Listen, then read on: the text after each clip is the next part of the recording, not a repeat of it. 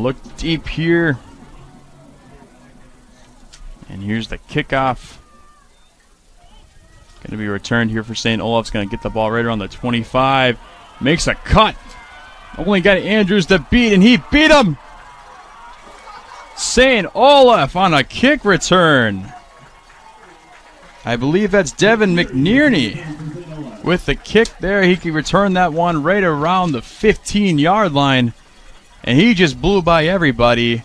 And you want to talk about killing any sort of momentum there. The St. Olaf takes that one to the house as they will now lead 26-14. Only taking about 13 seconds off the clock there.